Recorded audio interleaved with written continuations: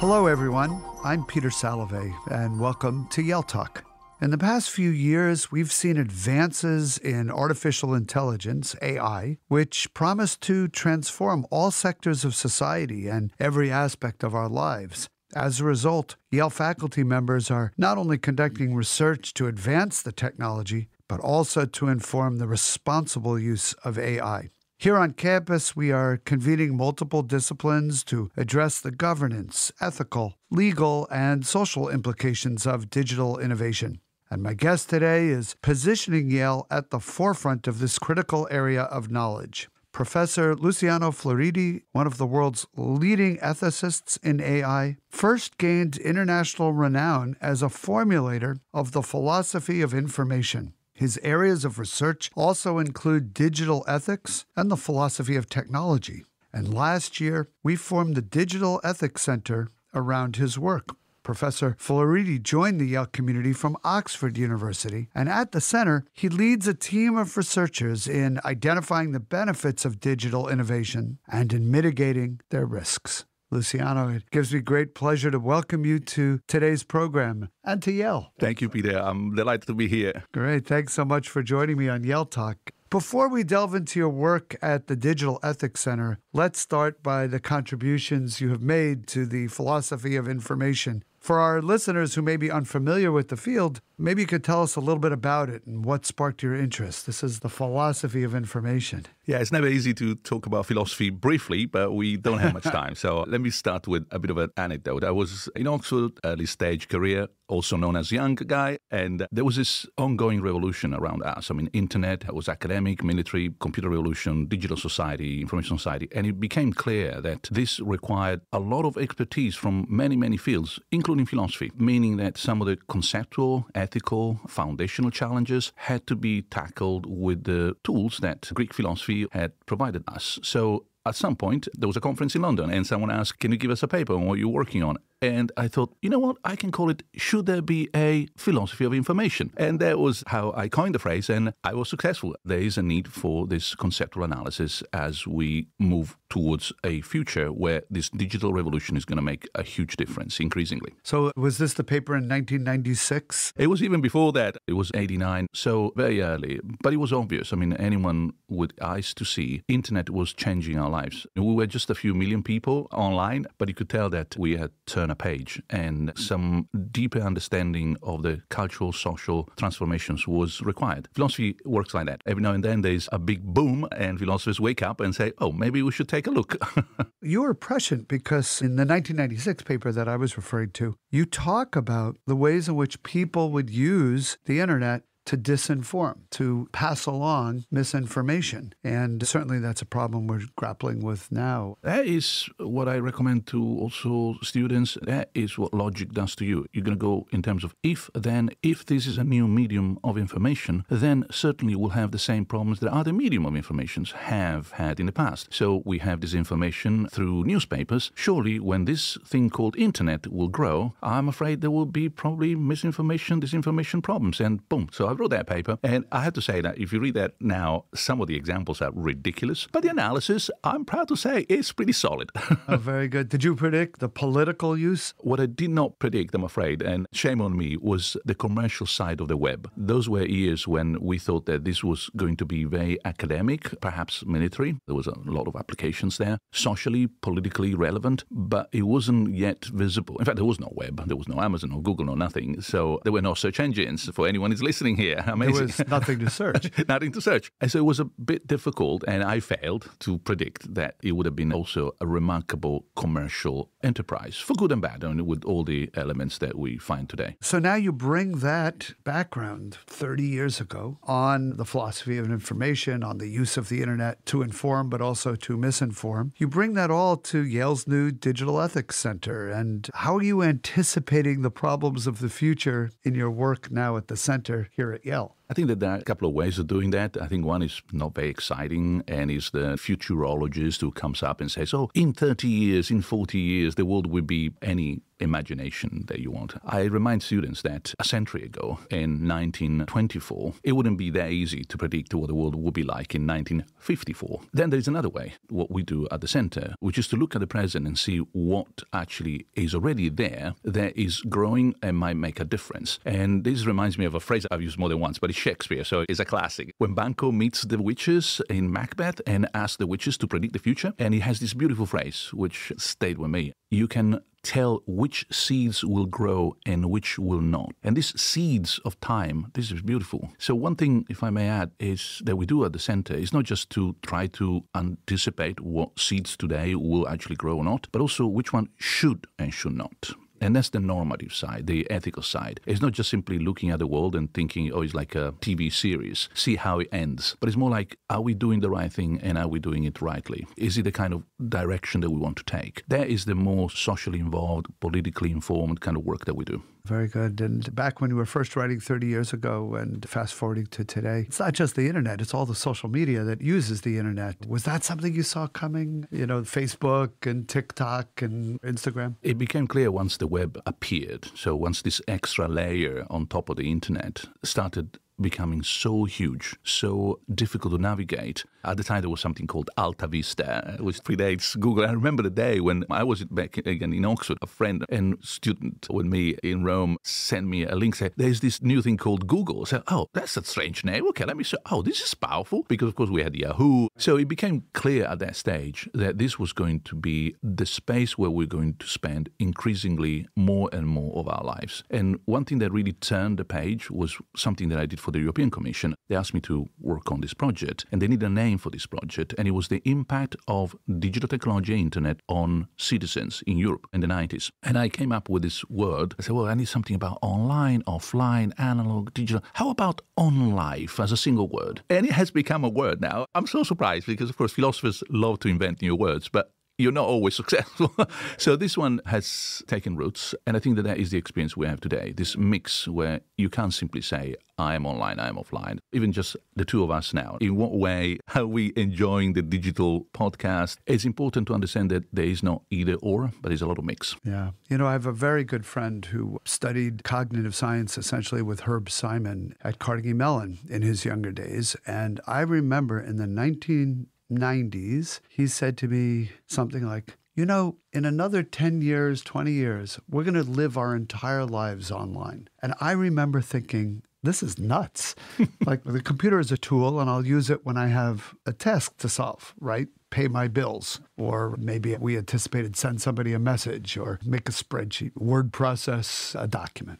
And it'd be a tool like my calculator, right? That we don't talk about living in our calculator, but I didn't see it. I should have as a psychologist. It was so much more because it's so encompassing and involving. You're completely right. And it's one of the things that we're still digesting. I started saying, oh, there's a new medium, a new way of communicating. But the truth is that it's really a new space. So instead of having a mass media approach, it's much better to look at it from an environmental perspective. So the kind of issues that we have, for example, pollution these days. Now, this is the year of elections. Everybody is voting somewhere on this planet for some people, polluting that environment with AI and bad information, misinformation. Well, you understand that much better if you are from an environmental perspective, which means that we're spending quality time in that space. So normally I remind people that you don't live on a TV, on a radio, on a newspaper, but you live online. So it is important to have clear ideas so that you can also take measures and understand what needs to be done. Does virtual reality take it to yet another level? I think it would be complementary. It's always difficult to predict, of course, but if I were to put my money somewhere, it would be more in terms of, instead of vertical transformation, say, oh, next revolution is virtual reality, more in terms of horizontal, well, there's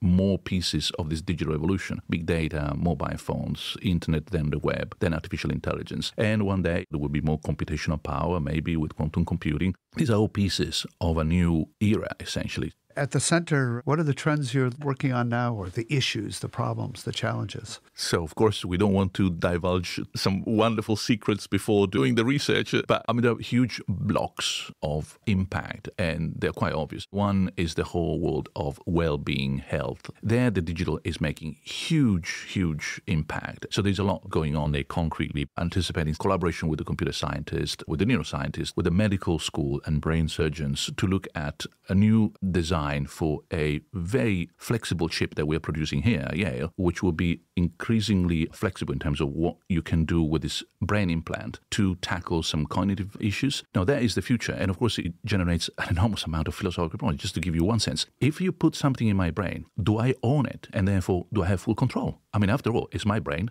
my chip. But would you really allow everybody to control and, say, reformat a chip in their brain? I'm not so sure. Who has access to the data? Should the police, for example? And this is not science fiction. It's already happening. So should the police have access to the data that have been collected by that chip? So zero science fiction. I love science fiction, but not when I do philosophy. But very concrete and pressing issues. Final example, a company has already gone bust producing these chips. We never thought about what would happen to the chips. And now the judge said, well, you have to remove the chips from the brains because there is no company that can actually maintain those chips. And of course, these are people who have been living with those chips and therefore having a better life because of that. Now, this is now, it's not tomorrow. So one thing that philosophy should help us to do is to prevent, anticipate, and tackle these kind of problems. I'm not convinced that philosophy comes at the end of the day to make sense of the world. I think it comes at the beginning of the day to produce a better world.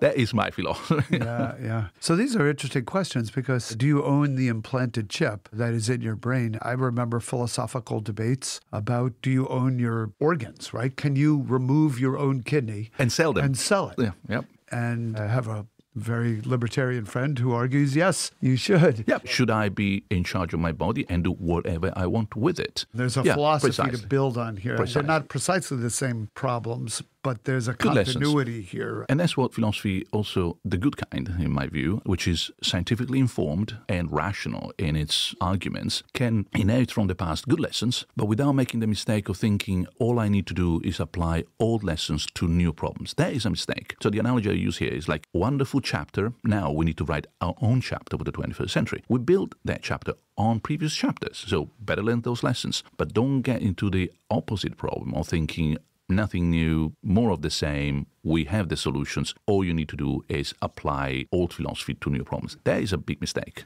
Does the new philosophy build on old philosophy, or is it discretely different? It does. Say, in all, for example, the ethical debate, in the case of the brain implant, we have all the medical ethics or the bioethics in place. We also have a lot of social understanding. So it really is a matter of growing and building your own perspective, but by using the best and as much as possible what the past has refined. After all, we're talking about thousands of years of headaches and head scratching and by some of the most amazing human beings ever. So surely there are lessons there to be learned. But the opposite is do not believe that this digital revolution is not as radical as the agricultural, as the industrial, and therefore something that brings up new problems. So synthesizing old problems, and we have also new issues, new problems. More problems? Better life for philosophers. Right. Full employment program for philosophers. Yeah. That's great. Let's talk a little bit about AI, since everybody's talking about AI these days, particularly generative AI. What are the trends that you're seeing in AI, and what are you working on there? I think there's a distraction at the moment, which I like to sort of put aside, which is all the hype, all this sort of new form of intelligence is coming. We are creating new forms of, call it agency, a reservoir of abilities to solve problems and take care of and solve tasks, etc. A form of energy, in this case, a form of agency that is, of course, mindless, not conscious, no intelligent, no nothing, but like my phone playing chess, but is extraordinarily powerful and is in the hands of sometimes good people, sometimes not so good people. So the new trends are all about what are we going to do with this. It's not so much about what digital innovation is going to make here, but the governance of the digital. So what we do with digital innovation, and that's why the center and what Yale is doing, and that's why I'm here, is so important. Understanding that this new form of agency can, for example, help us enormously with climate change, with social problems, with better distribution of resources, with better politics, with better teaching and learning, with improved research. This is like having a fantastic engine in the hands of amazing people, or a complete disaster, because the same power, the same force in the wrong hands is going to be more conflicts, more violence, more disinformation. And that is why it's exciting to be at this particular stage in the digital society, because now it's easier to put things on the right foot, to send them in the right direction. Fast forward, say, a few decades, and things will have started solidifying. We'll have acquired habits. With another analogy, it would be like not having thought about traffic when we invented the car. It's a bit too late now.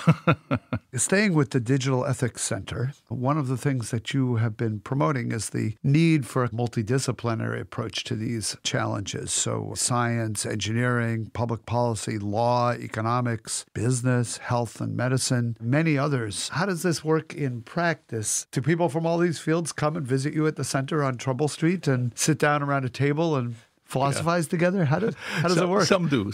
I have to say that there's a very nice and very welcome flow of people knocking the door. Some are curious, some want to collaborate, some have problems. For example, the brain implant came out of our computer scientists knocking the door. I said, we have problems. Can you help us? Most of the times is us looking for the right expertise around a specific problem. It could be, for example, how the insurance sector is using medical devices to screen people depending on whether they qualify or do not qualify for health insurance. Now, this use is a little bit ambiguous. These are tools that have been developed for medical diagnosis. They haven't been regulated for use by the insurance sector. So what we need is someone who knows a lot about legislation and insurance, the medical people, the people who actually know about policy and industry strategies. And so we go around and say, could you please come and help us? So we have a paper, there's a problem, and you go and try to collect all the expertise around the table. The thing that I normally recommend is you need to knock the door of your colleagues with a gift. So something that is already kind of clear in terms of problem, with a bit of an abstract, maybe a draft, and say, we have done all the work we could. We need your help. But the heavy lifting has been done. Could you please add that extra ingredient in this particular dish? Because without that ingredient, this is not going to work. But we've done most of the cooking. And I can see that colleagues say, okay, well, fine. So if I have to spend, let's say, a month working with you on this, it can be done. But as you said, you need the legal expertise, the technical expertise, the policy, and so on.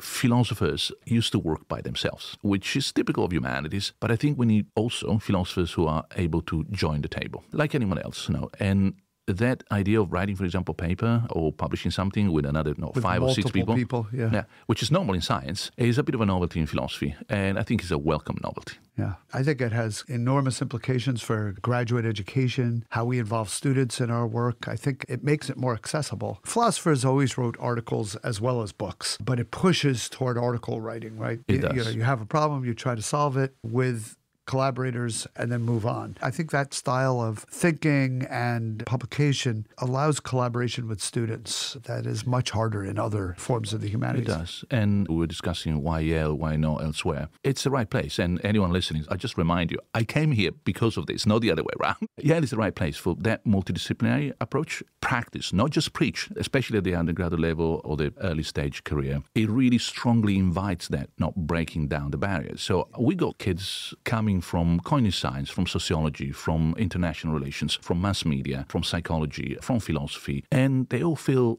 at home. There is no sense, this is my subject, you are invited to join me. But it's really something at the center of the table and everybody's contributing around this table. That is amazingly rewarding. And I cannot recommend that enough. And it's not philosophy pretending to be a science. It's philosophy trying to do the best with as many brains around that problem as you can possibly put.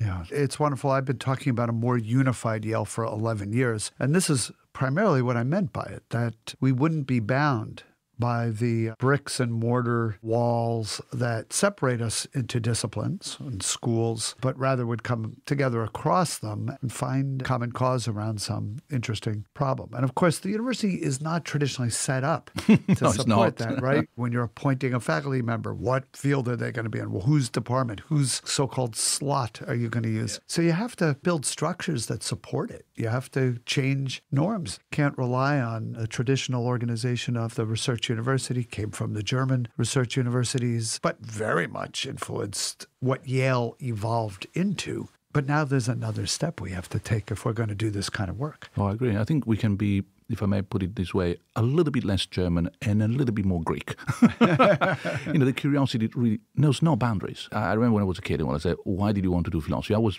passionate about mathematics and economics. But then I realized that philosophy was the only discipline that would allow me to go in any department and not feel like I was a stranger. From archaeology to zoology, well, everybody puts up with a philosopher. A license to breach boundaries and go anywhere I thought I could explore. And so I thought, you know what, at the end of the day, if I do mathematics or economics, people will not welcome me, like say, in the modern languages faculty. But if I'm a philosopher, I can sneak in everywhere and people will say, okay, well, we can put up with this guy. So I think philosophy would be a good place to start. A pinch, not too much, like salt. I'm not suggesting that people eat salt, but just a pinch everywhere. I think it helps. Yeah, that's so great. Plato's cave didn't have departments. Yes, exactly. So I think that if we enable our students to pursue their interest and their passions and their investigative interest, you find them not crossing boundaries. Immediately, they don't have yet that view that this belongs to that department and this is not within the faculty or is a different kind of school. They move freely. I think Yale is doing a fantastic job. We can always do better in supporting that. That's what a center does. It's really quite terrific. We've been really focused on Yale, though. We've been focusing internally. Your center also wants to affect the world, and you've done work with the EU and on the UK's COVID app, for example. Maybe you could tell us a little bit about the work that's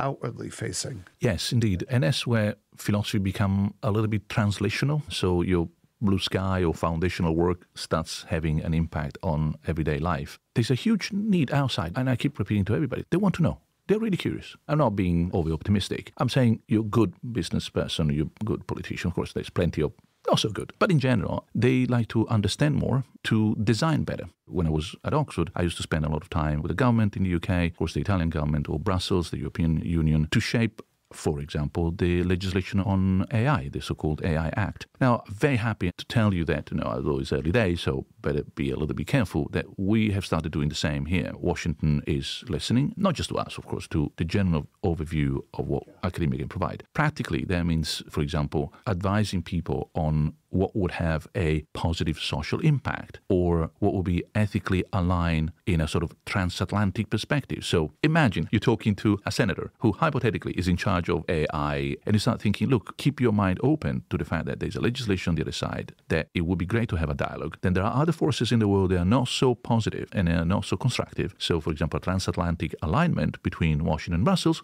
could be something very welcome. And so you try to be the interface between different people, provide the right values, try to highlight how this will bring about better social perspectives. It will be good for the environment, it will be good for society, not just for business, which of course is crucial. And all of a sudden you find yourself contributing to what we said before, that big table. There's also a voice for the ethical perspective. And just to be clear, I'm not blind to the pragmatics, to the dirty job that has to be done, the trade-offs and so on. But what we want is to have also that extra voice so that there is more of a perspective, and if there's a little space to send things in a better direction, we can take advantage of that. And it happens more regularly than people may think. It's interesting. Here in New Haven, our mayor speaks often about inclusive growth. How does change and advancement include rather than exclude? How can everyone's lives be improved as the future comes? But just a couple of weeks ago, we saw that the International Monetary Fund cautioned us that AI could actually affect 40% of the jobs around the globe. And what they said, this is their analysis, they thought it would likely worsen inequality. How do we, in looking outward, in advising governments and agencies, try to think about technology, in particular AI, as a force for inclusive growth rather than replacement? It's one of the big challenges, inevitably. A fast transformational society due to this digital innovation, etc., is going to shake up the job market. So here, for example, is a concrete way in which the work we do at the center here at Yale can help internationally and nationally, is what kind of policies can either anticipate and avoid or mitigate also the negative impact of all this. Let me give you an example. Unemployment due to a lack of jobs, classic. There are just no jobs, so people will not be on the market. Or a misalignment between demand and supply. So there's plenty of jobs, it's just that people don't have the skills to pick up those jobs. Well, clearly the digital revolution is of the second kind. So once you get that, there's not a lot of jobs for everybody doing something kind of solution, but it's education. And again, it's not because we're here and obviously Yale talks about education, but because that is obviously the way in which you mitigate or completely eliminate the problem by saying what skills do we need to provide to the new generation so that the misalignment doesn't hurt so much. Now, the United States, no matter what other people say, is doing an amazing job here. There are a couple of places. Japan is one of those. South Korea, not so badly. Europe, very badly in this alignment, misalignment. But that is a typical way of doing, one, a clear analysis, identifying the problem. Once the problem is clearly identified, find out the solution. Problem is misalignment. We need the new skills. The other thing is, more generally, this revolution is going to provide a lot of benefits in the future, but a lot of growing pain now. And this shows my European origins. I think we should borrow a little bit from the future to mitigate the growing pain now. It's a bit unfair that one generation pays all the costs and the next generation gets all the benefits. And it's not good politics. How do we smooth the curve? How do we make sure that costs and benefits are spread across generations? And that is good legislation, good laws, which ultimately brings us to good politics. There is no replacement for that. Civil society by itself cannot do it. It has to rely on the way in which we take decisions all together, and that is politics. So if politics works, we have a good future. When it doesn't, we are in trouble. That gives me food for thought and a little bit of pause. You know, I like to end when I talk to professors at Yale with a question about students, whether it's interacting with students through teaching in the classroom or through incorporating them into the scholarship going on in a center. You're fairly new to Yale at this point, but how do you anticipate working with undergraduate and graduate students in all of this? Yeah, I've been here for 7-8 months by now, and I can tell you that I was astonished. People told me, but I'm still astonished by how research-oriented students are. I know that we describe ourselves as a research university, but it's one thing to read it. Another thing is to live through the experience. It happens almost weekly that one student or a group of students come, they want to see me, and they have an amazing project. I mean, something really extraordinary. Like, example, yesterday, can we look at the impact that what we need in terms of computational power is having on the energy supply in the United States? And they have already done an analysis. They've spoke to the right agencies. These are undergraduates or master students. So I know that I'm emphasizing the scholarly research side as opposed to the teaching, but I think the two things here go so much more hand in hand than in other places. It's almost like there's a default implicit trust in the ability of early stage or young brain to do more and better than someone my age. So I remind them then, some of them are a bit cautious. Can I really put forward a new ideas? Like, you are never going to be this intelligent ever again in your life. So I can give you some wisdom maybe and some guidance, but trust me, your brain is way faster than mine at this stage. So let's use that engine. And students around us at this stage at Yale, when I say that they can really make a difference with the future, I'm not being optimistic or rosy kind of glasses. It is their responsibility too. And I close here with something that my mentor, when I first arrived to Oxford, recommended me. Your task, Luciano, is to remove obstacles in front of them, not to tell them where to go, but wherever they're going, just remove the obstacles. And that's what I'm trying to do. That's a wonderful place to stop, removing the obstacles for your students and allowing them to think the way you did 35, 40 years ago, beginning to imagine this new field. Well, they're imagining new fields as well.